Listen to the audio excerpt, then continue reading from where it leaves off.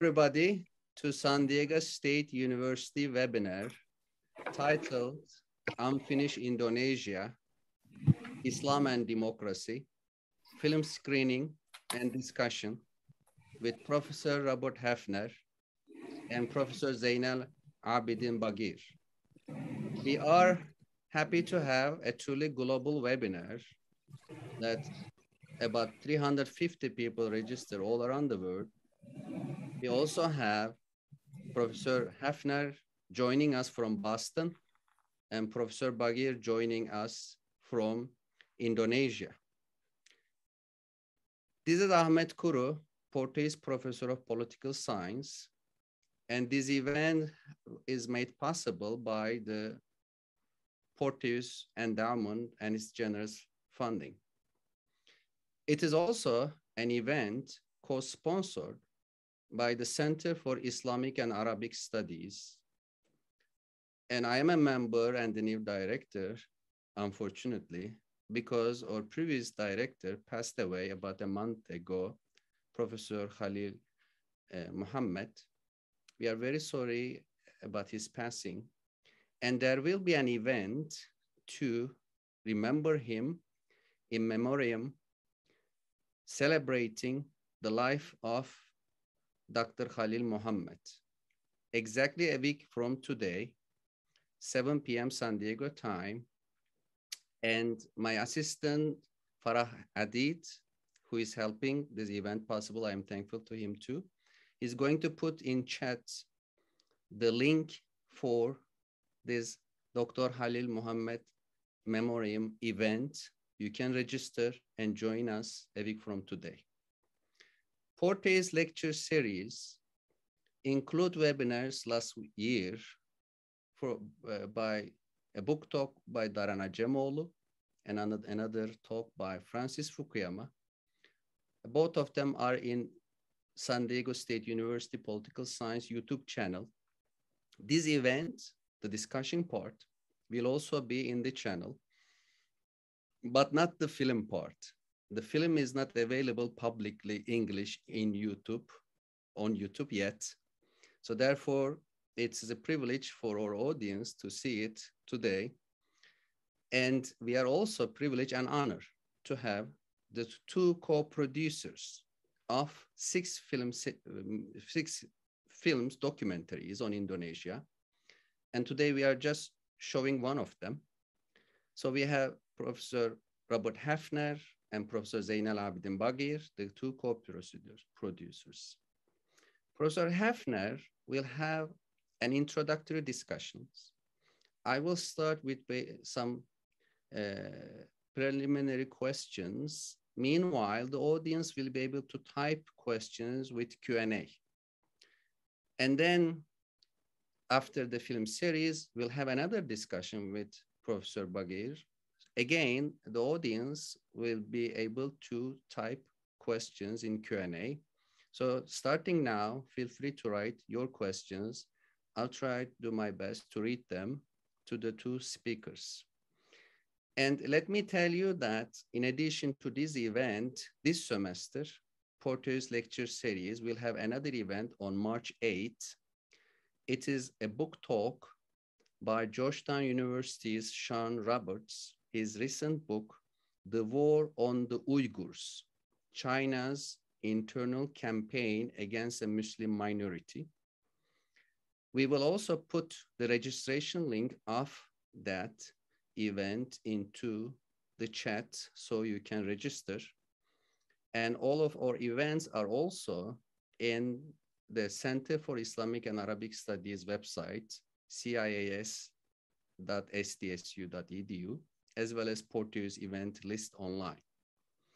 So let me briefly read you the bios of the two eminent scholars we have, and we are honored having them today. Robert Hefner is Professor of Anthropology and former Director of the Institute on Culture, Religion, and World Affairs at Boston University. He is the former president of the Association for Asian Studies. Dr. Hefner has directed 19 research projects and organized 18 international conferences and authored or edited 19 books, including seminal Civil Islam.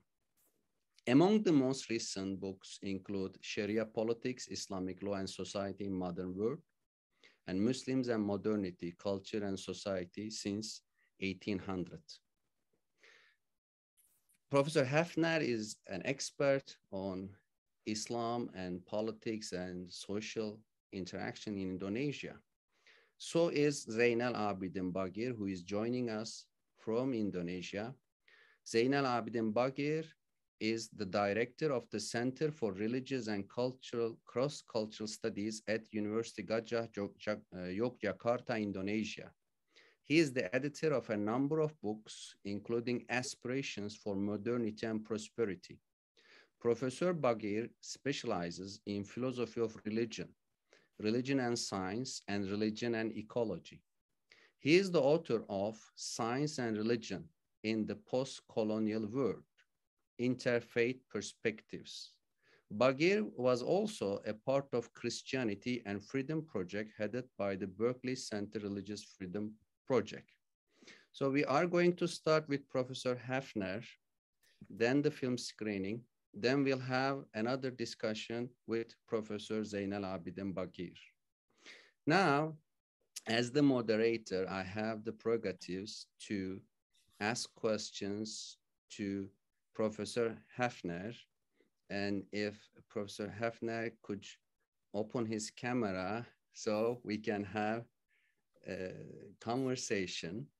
This event is scientific, this event is socially important, but also it's important for me because I see Professor Hefner is one of my tutors, one of my role models. I truly appreciate his scholarship, his personality, and it's truly an honor for SDSU having him with us today. So I would like to start with very basic questions, if you allow me. First of all, why Indonesia? Could you please explain to our audience the importance of Indonesia as a Muslim majority country, as a democracy? Then, why is a documentary film series that you have produced 6 films? As an academic, why do you think it's important to reach out with this media? And last portion of my introductory question is that so far, how is the reaction? Because as well as I understand, there is too much emphasis on the Middle East when people discuss Islam here in the United States, even in other parts of the world. Did your film series help, or is it going to help a global understanding of Indonesia? These are my initial questions. Thank you very much, Ahmet. Can you hear me okay? Let me. Yes, perfect. First of all, it's a great pleasure and honor to join with you this evening. And I'll say to everybody who is watching this evening, it's a special honor for me because even though Ahmet referred to me as a mentor, he is someone from whom I have learned and who, in a series of books, has, I think, transformed the understanding that many of us have of religion and politics in the modern age and Islam in democracy in particular. So my debt of gratitude, it really extends to him and to his scholarship, which is truly exemplary. Now I'll try to, having made those introductory remarks, I also want to just send a shout out to Zainal Bagir, my co-executive producer, who is himself, and I'll be very brief here, one sentence, he is representative of the new public intellectuals that have emerged in Indonesia and for which Indonesia is so deservedly famous. One of the keys to the process that I'll be talking about just briefly here, and that the film focuses on, one of the keys to the process of the successful transition, if contended, but the successful transition to democracy in Indonesia after 1998-99, a success that stands in stark contrast to, unfortunately, that which we have seen in most of the Arab world after the Arab uprisings. one of the keys has been the emergence of a new generation of Muslim intellectuals who have sustained a commitment to religious piety, but at the same time sought to integrate new ways of understanding the world, including the social sciences and questions of democracy and social justice, into their approach. I know a few people in Indonesia who exemplify that better than my partner in this 6 documentary series, Pak Zainal Bagir. Now, why Indonesia? On to Ahmet, on to your questions. Why Indonesia? Well, the background is, I've hinted at already. Indonesia is, yes, the largest Muslim majority country in the world.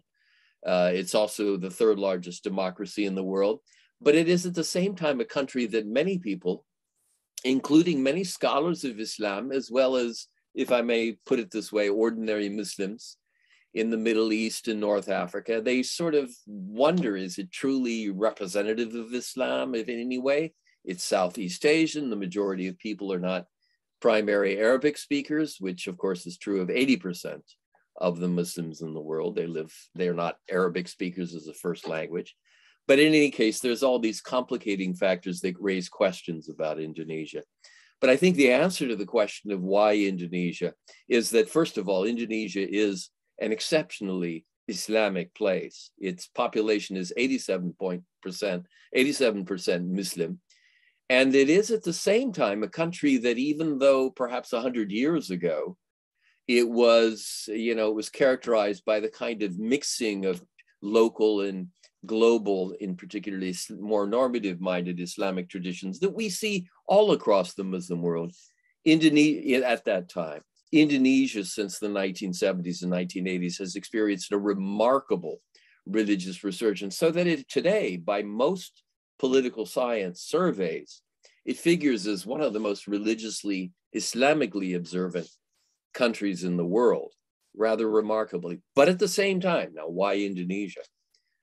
At the same time, it did negotiate, after 32 years of authoritarian rule, authoritarian developmentalist rule, under a largely secular nationalist kind of military guy, President Suharto.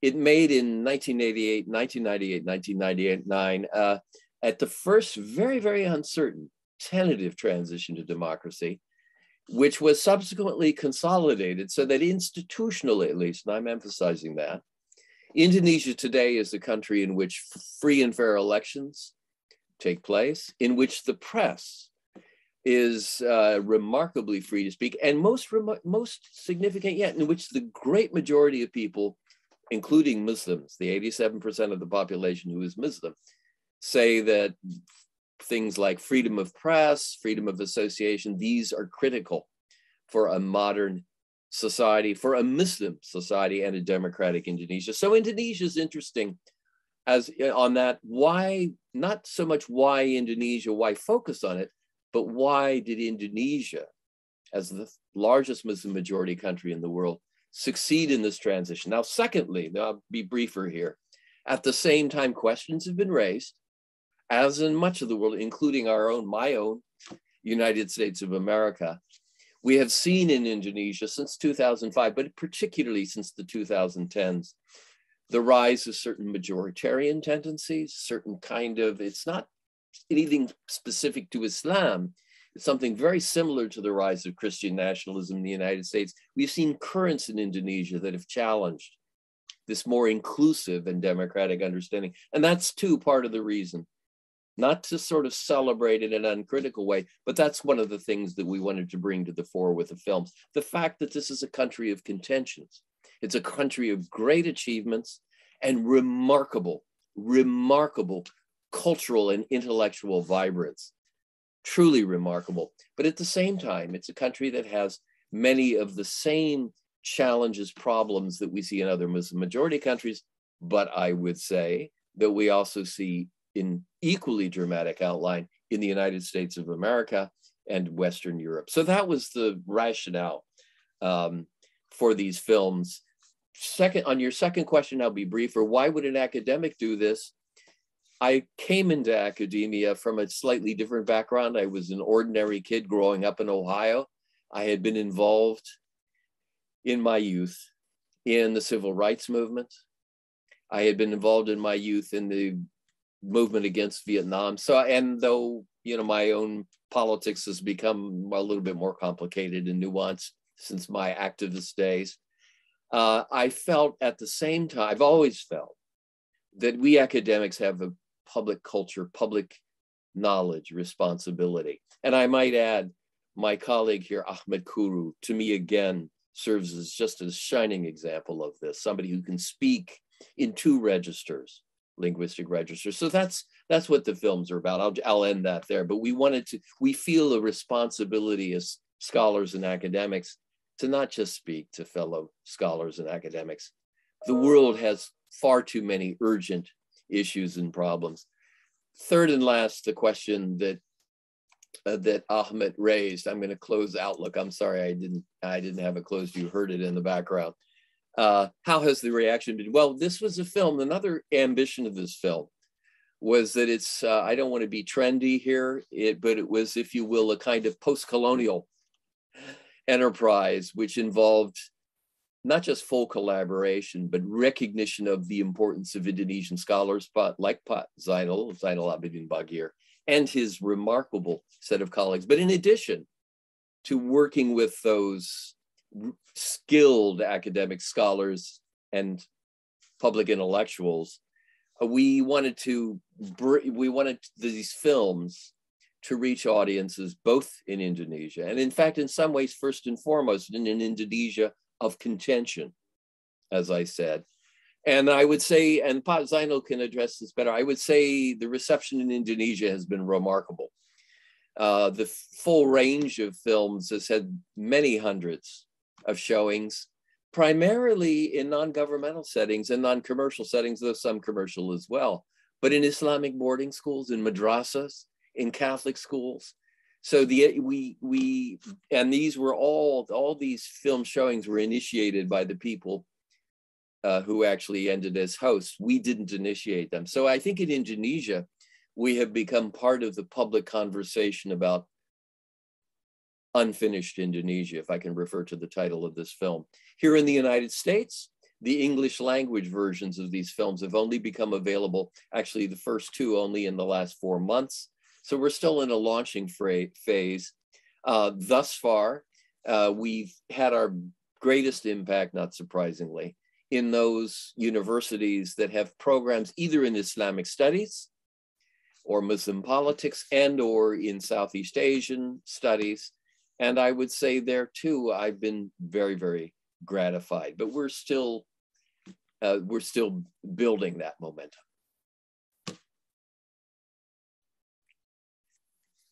So I was muted. I have one question coming from Farah Adid, and it's about the role of Nahdat Ulama and Muhammadiyah. In your seminal book, Civil Islam and other writings, you analyze these groups. And the question asking you, if possible, compare with the AKP in Turkey or Ihwan-ı Muslimin, Muslim Brothers in Egypt, or other Islamist groups all around the world. What makes Nahdat Ulama and Muhammadiyah different in a way that they really contributed to democratization? Is it ideological, structural? How would you summarize the difference?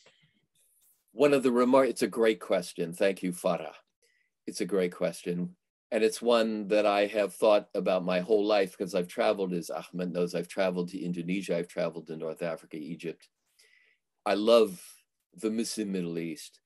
But there are certain striking features about Indonesia. One is the fact that nationalism, a peculiar kind of nationalism, a multi-ethnic, multi-religious nationalism, it was challenged at times, but it was embraced by the great majority of Muslim Indonesians. And it was embraced by the great majority of Indonesians, first and foremost, because of the remarkable efforts of the Muhammadiyah, which was established in 1912, and contributed to the independence movement, and Nahdlatul Ulama, which is a much larger organization. Muhammadiyah today has about 25 to 30 million members. Nahdlatul Ulama is a less formally organized kind of coalition, but it has in the neighborhood of 70 to 90 million followers. So these are the largest traditionalist and reformist, modernist Muslim organizations in the world.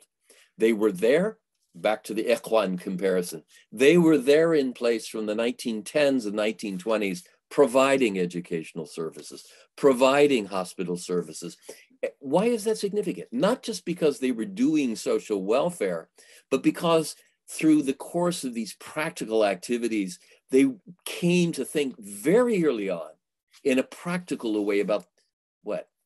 The higher aims of Islam, the maqasid al-sharia, what is Islam? What really are the values of Islam that are most relevant for the modern world and need to be kind of applied to make Islam as it is such a vital, ethical, as well as organizational contributor to the well-being and the rahmat of the whole world. So that in some ways, it wasn't driven by theory or kind of coffee house Muslim intellectuals, but in practice, these two huge Muslim welfare organizations, for now more than 100 years, they have been walking the walk of rethinking and kind of, not rethinking Islam. Islam is Islam. They're rethinking how do we take Islam's great values and apply them and draw on new sources of knowledge, new sources of understanding the world, including the social sciences, political theory, and draw them into a kind of a much deeper kind of reconceptualization of Muslim public ethics. That's what they've done. And that's why, I'll end here, that's why surprisingly effortlessly, and without the great controversy that you've seen in so many other Muslim, not all, but so many other Muslim lands, ideas of democracy, human rights, qualified in some instances and adjusted on some terms, have been adopted by the great majority and subscribed to by the great majority of Muslim Indonesians. So these two institutions were absolutely critical contributors to Indonesia's remarkable political modernity. So another question is about, so I'm trying to come up and bringing together, and it's asked. So one thing, when I watch all 6 films, one of my colleagues said from Turkish background, that it's very interesting that an Islamic leader in Indonesia in your documentary is playing soccer with kids on the streets, even taking shower under the rain, so natural. What I understand in the Middle East, that religious leaders are very formal, and they put a high status, a charismatic attitude. You can see them sleeping, you can see them singing, let alone playing soccer or taking shower under the rain on the street. So is this climate, is this the eclectic nature of Islam? I know that it's a more anthropological, deep question, and I'm making many generalizations, but I'm sure that many audience watching the documentary feel that way, that, oh, that's very natural, a very different style. Can we talk about this a little bit, speculate? Well, that particular gentleman is from Nahdlatul Ulama background, and he's not only from Nahdlatul Ulama, but he's a new generation ustad, a new generation preacher who has adopted, yes, he's realized society has changed. Young people has changed. Everybody's online. They're watching things that, maybe they shouldn't be watching. And in fact, I am sure that he and many other people feel that way. But he feels at the same time that some of the formality and reserve that also, I would add, Ahmet, characterized traditional relations among Muslim teachers and students, and still does to a significant degree in Indonesia, that some of that in certain circumstances has to be put aside. He is somebody who's very comfortable doing that. Now, not everybody would do that.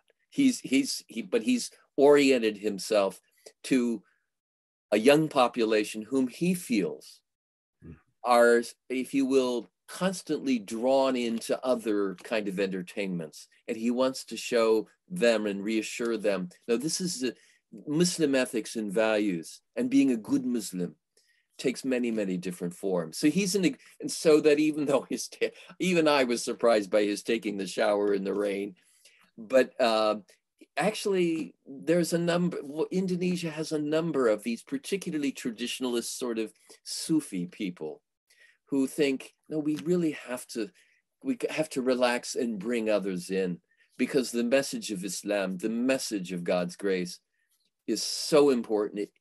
We have to reach out and put ourselves in the situation of the new generation. Thank you. So I'm going over questions. One question is very specific about the recent Congress of Nahdlatul Ulama. It says, Professor Hefner, how do you see the new chairman of NU and the leadership of Pak Yahya in terms of promoting democratic and good governance in the country? How do you see NU facing the rise of Islamism in Nahdlatul Ulama and how to challenge the rising Islamists? Well, Yahya, the new chair of Nahdlatul Ulama, is a man whom I interviewed in 2000, so more than 20 years ago, when he was a young man, and I guess I was certainly younger.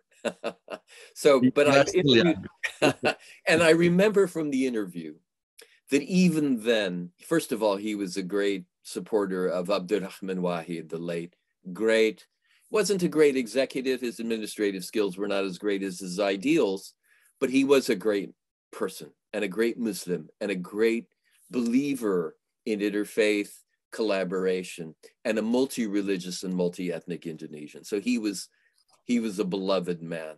So Pa Yahya, or Yahya, who's the new chair of Nahdlatul Ulama, is, to a degree that even to some degrees takes my breath away. He's very much in that tradition. And this is not just a matter of style and, if you will, outreach. It's a matter, this is a fellow who studied sociology in the Department of Sociology at Gadjah Mada University, which is one of the two best universities in Indonesia. And I've taught actually in sociology 20 years ago. It's just a remarkable place. He came into the department a few years after I was there. So he's somebody who is both a deep Sufi, deeply religious Muslim in a very, very everyday, quotidian sense. Yet he's at the same time somebody who can talk comfortably about the challenge of diversity in our world. He can talk comfortably about the rise of Christian nationalism in Western Europe, in the United States, to a degree that I just leaves me breathtaking. So in short, to answer the question, I think he's a remarkable man and brings kind of remarkable skill and expertise. He's also a very good, unlike his mentor, Abdurrahman Wahid, who had his limits, and I knew him well and loved Abdurrahman Wahid. I loved Abdurrahman Wahid. But Pa Yahya has administrative skill, just expertise. Now, I do have one comment of concern, which is that when you have someone like Yahya Khalil, who is a Stakov, Yahya Khalil Stakov, the new head of NU, I think he's remarkably gifted and a good orator, but there is inevitably a possibility that he as a leader can get ahead of even his own mass organization. I think he understands this. I know he understands this, but he also feels, especially after 2015, the rise of ISIS, he was there and he saw the challenge of Islamism in its radical extremism. Islamism comes in many varieties, some democratic, and we have to emphasize that.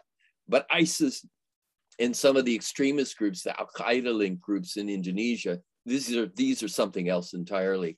And he has made this his special mission to sort of push back and assert the legitimacy, the blessing of the legitimacy of Islam as professed in Islam, and the fact that Islam is a blessing to the entire world. And he's done so in a very forceful way.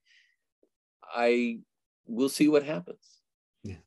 So there are many questions coming, and I wish I could spend hours with you, maybe days, of course, but we have 5 minutes And let me just ask the final question, which is about the polarization between secularists and Islamists. That's the key thing in Pakistan, Turkey, Egypt. Do you see such a polarization, which is is it a crucial factor explaining Indonesian politics? Or is it a different dimension, different parameter that we should not use the Middle Eastern understanding of secularist versus Islamist polarization in politics? How do you see Indonesia in these terms? I do see it as different.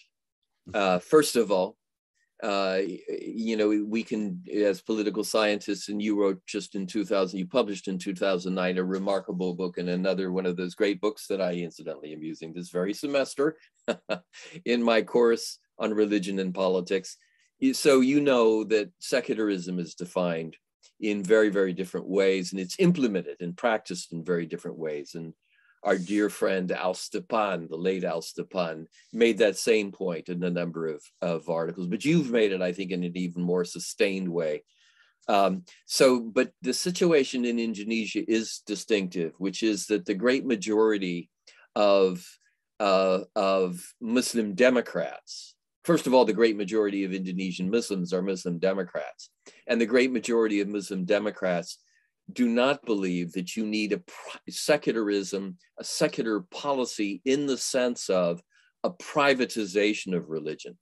They, in fact, enthusiastically support, and most of the Indonesian public, including the 10% of the public who is Christian, and then the 1% and 2% who are Buddhist or Hindu, the great majority of the Indonesian public is agreed on this, that if we talk about a separation of religious and state authority, we're not talking about the privatization of religion. State support for religious education, state support for hospitals, for all manner of religious institutions, in a way that, of course, your book in other countries, Ahmet, outlines very clearly. That issue is not an issue of contention.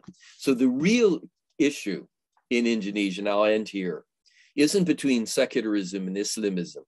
It's between people who are committed to the ideal of a multi-religious Indonesia, in which Indonesia, Islam is given pride of place and the state provides support for Islamic schools. But between that vision of a non-differentiated citizenship, a citizenship that is inclusive, even though, while recognizing 87% of the population is Muslim, inevitably some greater state funding and all is going to go to Islamic schools and all.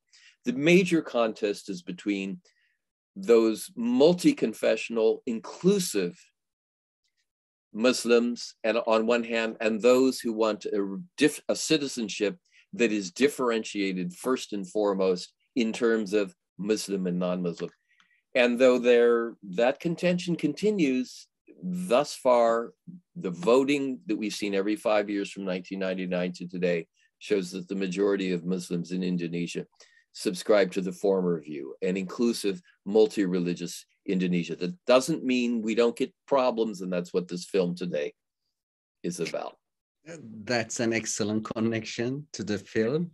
Professor Hefner, thank you very much for your insightful answers. In just less than half an hour, you explained so much. And there are still questions coming, and I encourage them to read your books, your articles, and the documentaries to learn more about. And hopefully we'll invite you again in person in the future, let's say inshallah. Thank you so much. It's an honor having you, and thank you so much for your answers. Thank you very much, Ahmed. Great honor and pleasure. Thank you. Thank you. Now I'm moving to the movie.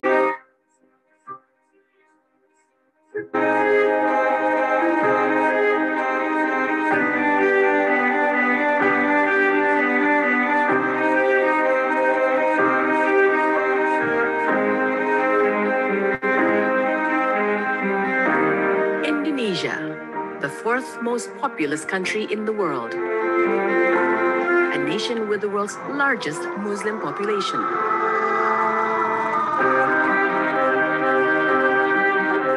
the third largest democracy in the world. Roles as defenders of a multi-religious Indonesia and an inclusive Islam. This much is certain.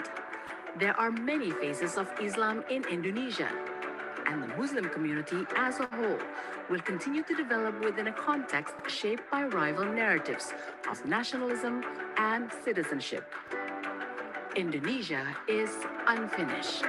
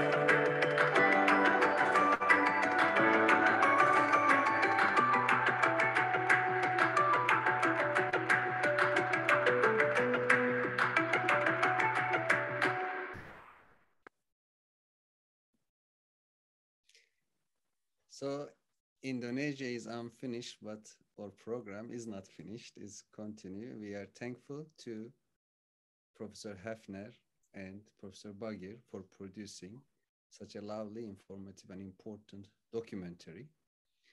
And they also co-edited a volume published by Notre Dame University Press with the title Indonesian Pluralities, which is the title of their film series. And we only show you, out of 6, we only show you one of the 6 movies. Now we are going to have a discussion with the other co-producer, Professor Zainal Bagir. And if he can open his video, we'll be able to see him from Indonesia. And by the way, 2 explanations to the audience. You can type your questions with Q&A. Please do not raise your hand. If you did, lower your hand because I can't let you speak. It's only typing question mode. And during the video, for those who saw me at the top corner, I really tried to remove myself, but technically I don't think it was possible or I couldn't. Now, Professor Bagir, are you with us? And do you need my help to open the video? Yeah, I cannot show my camera. So I make you co-host. Now it should be fine. Yes, thank you for being there. It's so lovely, beautiful. I think a sunny day in Indonesia. So let me tell the audience that the first time you and I had an email exchange at the time of the passing of Alfred Stepan, an important political scientist. I met my postdoc with him at Columbia. We lost him about 7 years ago. Then I wrote an obituary and you kindly translated and get it published in your center in Indonesia, and how Indonesia is so attentive to the study of Islam and democracy in the US and globally. It was just one of the reflections of the intellectual dynamism and academic vibrancy in Indonesia. So now we have many questions, but I would like to start with my introductory questions to you, Professor Bagir. First of all, if we focus on the political dimension of the documentary, there is the issue of blasphemy. And for an American audience, they are not much familiar with it. Could you please explain how important it is about democracy, about freedom of speech, and how is the situation in Indonesia? Is it just one event because incident that the Christian ethnically Chinese governor or mayor of the capital city, Jakarta, with maybe over 15 million people, was imprisoned over a year and lost the status explained in the documentary, which is really terrible. But at the same time, some of my Indonesian friends are telling me that he is now the CEO of Indonesian Petroleum and Natural Gas Corporation appointed by President Jokowi. So therefore, it really reflects a complexity in Indonesia. And can you help us understand this complexity? Yeah, well, okay, so if I, by way of introduction, I may say that the issue of blasphemy, I may call it as a thorn in the flesh of the nation. And we have that saying also in Indonesian. This is one issue which I think is has become quite central. But it is a recent phenomenon, actually.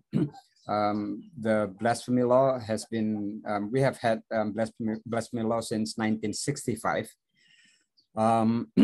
But probably paradoxically, it has been used more frequently after the democratizations in 1998. So since 1965 to 1998, well, more or less 35 years, there were only around 10 cases of blasphemy accusation, which was brought to the court. But in the past 20 years, after the democratizations, we have had probably almost 100 cases. So probably this is puzzling in a situation where there is democratization. A law like this, which really restricts freedom of expression as well as freedom of religion or belief, has become much more popular. And not only that, it's not only there are more cases, but there has been 4 judicial reviews in the Constitutional Court.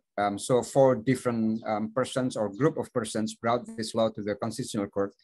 And in all these 4 reviews, the petitions to either cancel the law or revise the law or giving less restrictive interpretations of the law, it has always been rejected by the Constitutional Court. By the way, Constitutional Court is also the product of the democratization. So why is it that blasphemy law has become this big issue? So the case of Ahok is actually, I mean, the Jakarta governor, it's rather exceptional. It's the first and so far the only case where this law has been used against an active public officers, and at that level, I mean, governor of Jakarta. So it's huge. In most cases, it was not like that. It is not only an issue about punishing one who insult Prophet Muhammad or the Quran, but it has been used for many purposes. And by the way, it has been used not only by Muslims, but also by people from different religious communities, by Hindus, Christians, although less cases like that, mostly by Muslims, but it has become more popular. One of the purposes is sometimes it's to settle personal dispute in some cases. Many of the cases are quite trivial. I mean, like one person kicking an offering, a Hindu offering in Bali, for example, a Christian, and then she was brought to the court. So many variety of cases. So in this particular issue of Ahok, the Jakarta governor, I think we can see how blasphemy law has become a threat to democracy. Because we can see here, actually without it, Ahok would have won. And more importantly, actually, he won the first round of the election. In the second round of the election, when the stake had become higher, and his opponents, and by his opponent, I didn't imply directly his rival candidate, but the people who supported the rival candidate, they use a stronger tool to discredit the governor. And blasphemy law is an instrument for that, a very effective instrument for that. Religion was not always used in elections, whether this is national elections or local elections. But religious issues used usually only when there's a need to leverage your position. I mean, when it's you need something more, your performance is not enough, and you need something more, and then religion comes in as a handy instrument. So that's the importance of the blasphemy law. And in a sense, in the film, actually you have seen the debate, the constitutional debate in 1945, a debate whether there should be a mention of Islamic Sharia in the constitutions. That is an attempt to give more prominence place for Sharia, and it failed. It was repeated twice, including in the last constitutional amendment in 2000 to 2002. There was again another attempt to put Sharia in the constitution. It has always failed. So in a sense, I would say that the blasphemy law takes that place. Why? Because in this law, there is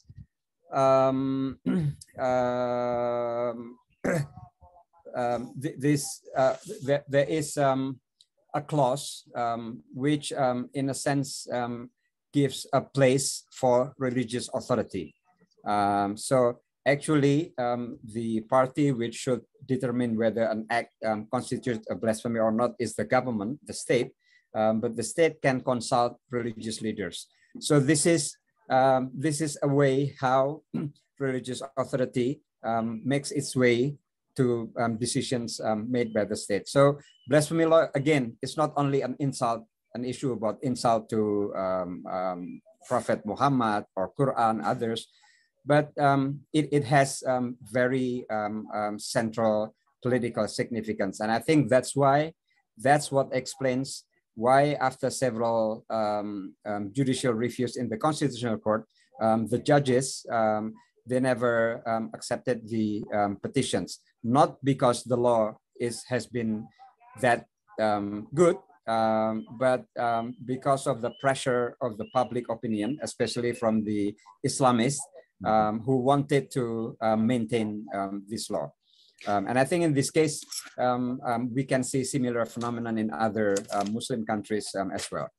In fact, that's a question coming from, if you let me, because there's a list of questions. I will just summarize. One is a master's student in Indonesia, Aldi. He is asking about the comparison between Pakistan and Indonesia, and then about the future, whether Indonesia will see deepening problem. And another student here at San Diego State, Barak, he is asking the role of this blasphemy law toward Ahmadis, because you explain very well how politicized we see in the documentary, how politics play a role.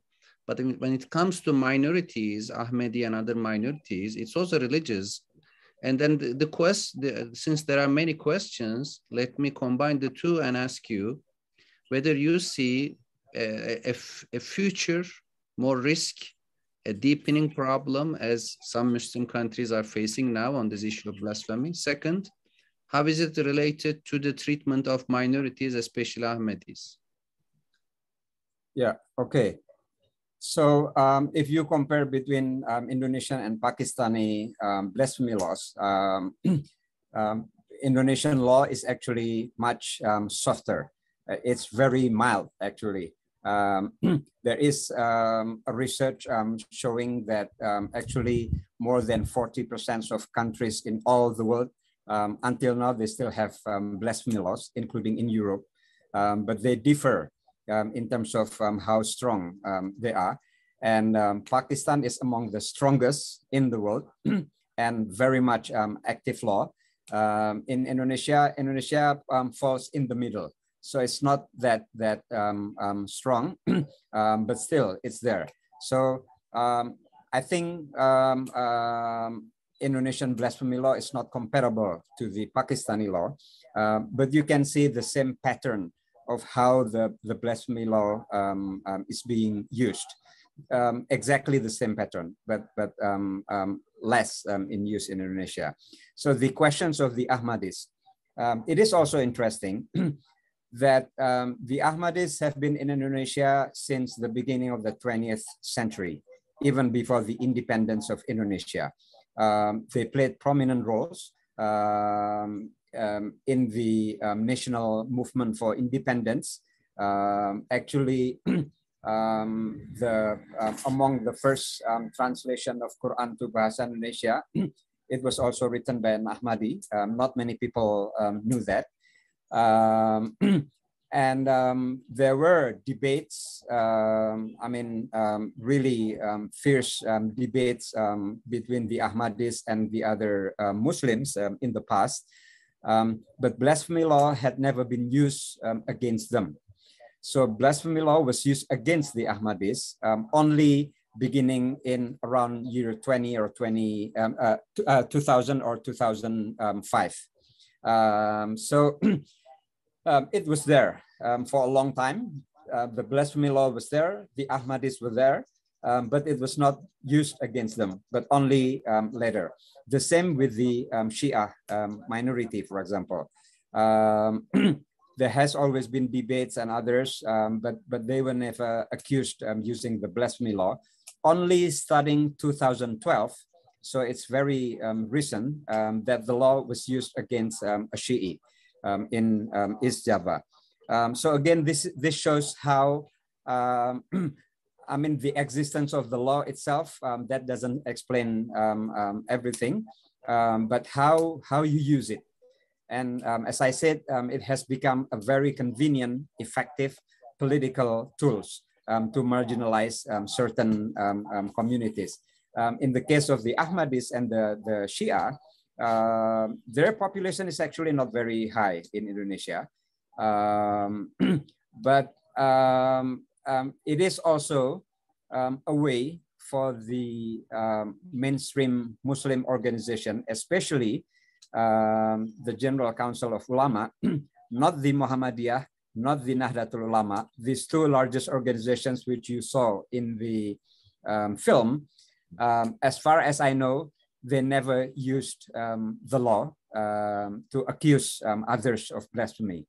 But it's the General Council of Ulama who, interestingly, was initially actually was established by the authoritarian government of Suharto.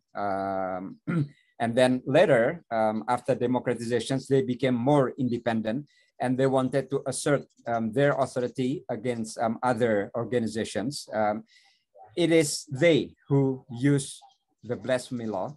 I think in the case of Ahmadis and Shia and the Shi'is, it is used to bolster their standing in religious issues, in political issues. Now, what about the future? As I said, blasphemy law is an indication of a larger problem, including political problem, the fundamental issue about the relation between religion and state. And it's really not easy to change that. We have brought to the law to the constitutional courts. And actually I was in one of the reviews, I became one of the experts for this. And it always failed. So I think politically, we probably still need to wait, I don't know until when, to change or even revoke the law. But legally speaking, what may be done is actually how to make sure that the law is not used more frequently. As I said, there are almost 50% of the countries in the world, they still have blasphemy laws, but many of them, they simply don't use it. So I think one way for advocacy related to this blasphemy law is how to, well, this is a pragmatic move, how to raise the threshold of what is considered blasphemy. How do you determine religious authority, which may decide this issue? And for the police, the attorney, the judges, one of the advocacies that many of the civil society organizations are recommending now is to not not using the law as much as possible. So if there's certain issue disturbance in a place or dispute, then probably if you want to prosecute that law, you use a different law, or don't bring it to the court. Settle it in a non-litigation ways. Thank you. So let me read another question by Professor Ranin Kazemi of our history department. It's just beautiful to see how Indonesia was able to moderate extremist voices and develop an inclusive path forward in its approach to public place of religion and its role in government. I wonder if Professor Bagir can give us advice how to bring the story of Indonesia into our classrooms, which are often about the Middle East and Islam, and with focus on Arabic, Turkish, Persian experiences. How can we use the story of Indonesia pedagogically? Yeah, well, probably I should promote our films.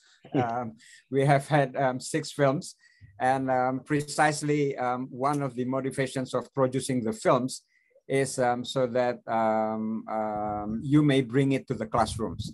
And I think, well, again, thank you, Professor Kuru, for bringing people's attention to this film.